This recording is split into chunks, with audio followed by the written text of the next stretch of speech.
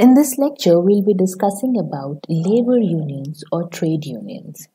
One important factor that we have to consider here is that an important Unions Act, that is the Trade Unions Act that was passed in 1926, is of very great importance when we talk about trade unions. So what are these trade unions actually? These are nothing but organizations, okay? Organizations where the members are the workers from various fields and they work for the common interest of the members, that is, of each other. You must have seen it in various movies where there is an industry or a factory and there are a lot of workers who are working there, and when the boss tells them that you will not get your salary this month or we'll be deducting your salary, they all stand by with each other and they form what is known as unions. So what kind of issues they deal with?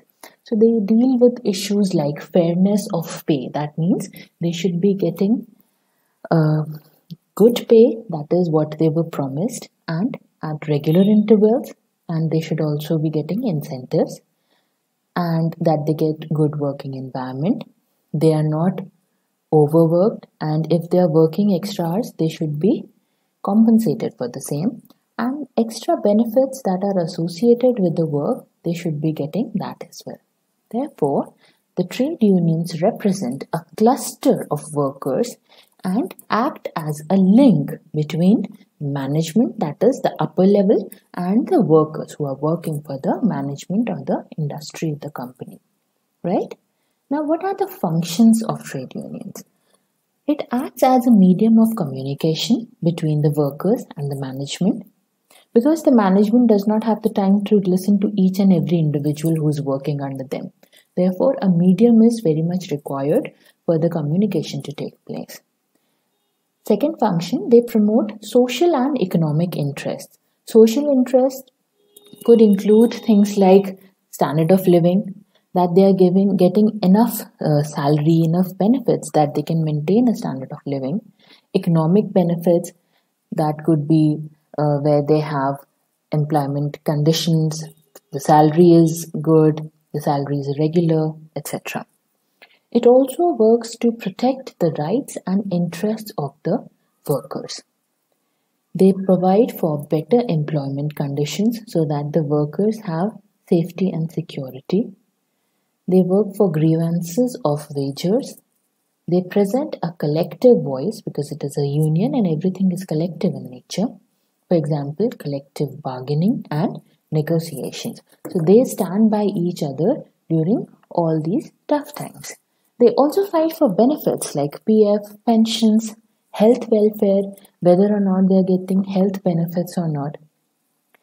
And they provide for participation and representation in management. If there is no voice in the management from the lower level, then the management can use anything against them.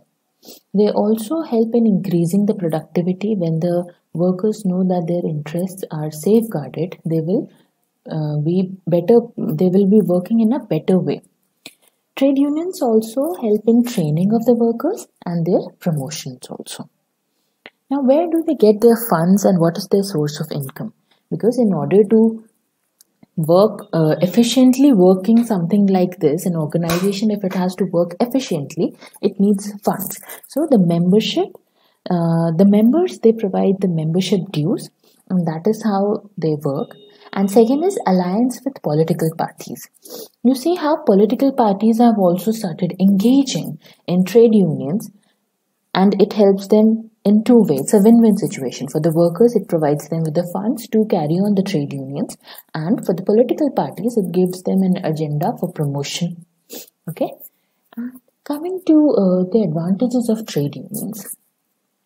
What happens is, you see, the functions of trade unions are also some of its advantages, but some of the other advantages are you get a support of your colleagues, okay?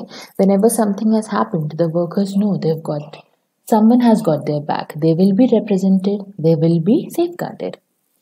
They also provide for assistance in case of emergencies. It could be medical emergencies, it could be some professional dilemma.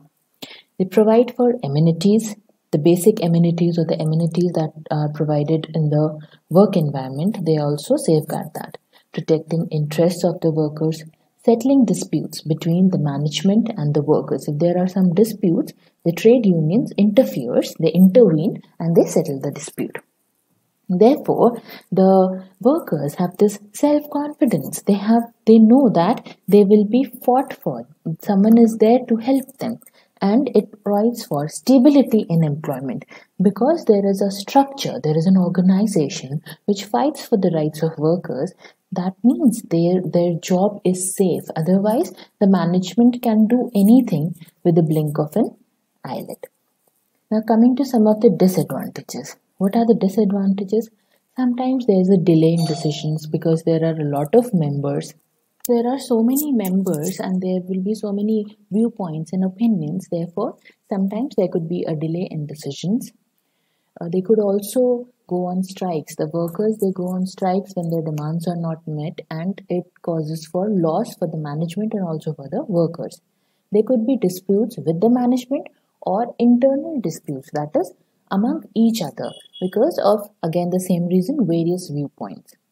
And it could also lead to conflicts because it is not important that the leader of the trade union is always the wise one or who always makes the right decision. Therefore, it could lead to conflicts. The leader will say that I know best, but the workers may not agree with him.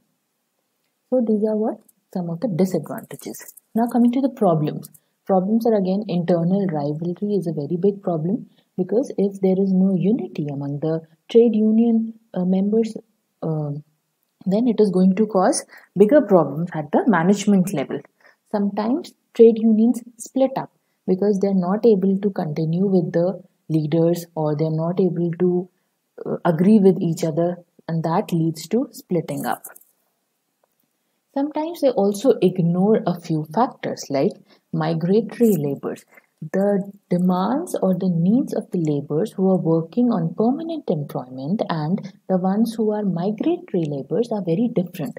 Therefore, all the aspects and dimensions have to be taken care of. Other aspects like medical, educational, cultural, these kind of provisions are also seldom missed, which they account for a big part of the problem of an individual's life, and when they are missed, it causes for some kind of trouble. Way ahead. Now, how can these labor unions or trade unions work better?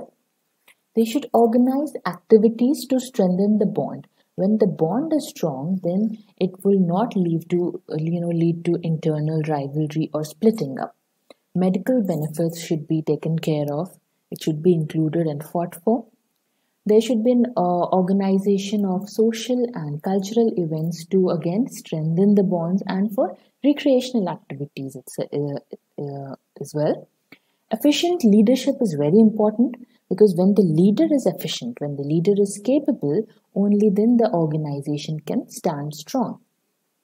A sense of loyalty and belongingness to the community should be there.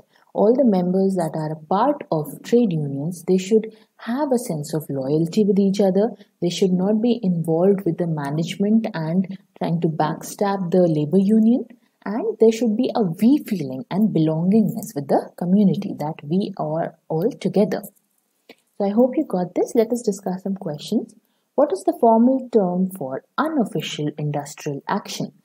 Wildcat strike is what is called as unofficial industrial action, which can be taken by the industry people. Question number 2: which of these are the central organization of trade unions with political parties alliance? So I told you there are a lot of political parties who ally with the trade unions, and the central organizations here are Hindu Mazdoor Sabha and Bharatiya Mazdoor Sangh.